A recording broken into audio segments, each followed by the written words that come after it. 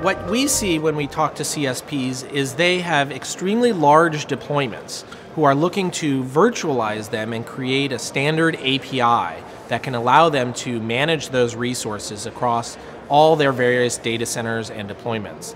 What we see very frequently is they will use OpenStack as that virtualization layer, giving them a very scalable and flexible way to deploy and manage the underlying resources they use to serve their customers' needs.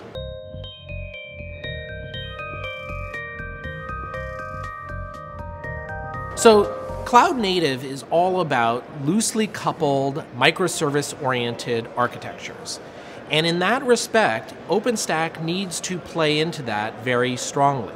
That means giving the CSPs the ability to monitor every one of those individual components, to move components around as appropriate, to be resilient against any single component failure, and to be really extensible in a very clean way so that if a CSP has a particular requirement, they can make those changes without necessarily having to recompile the entire system from the ground up.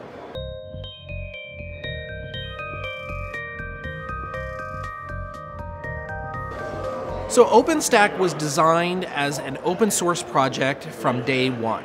And that has been extremely powerful because that means that vendors can come and add the components that are necessary to make their software work properly with OpenStack.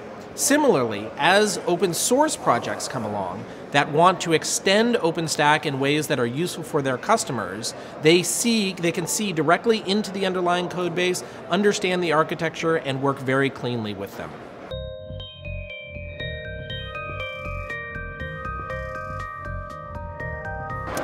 I have to say that it will. The largest CSPs in the world are investing in OpenStack and 5G simultaneously.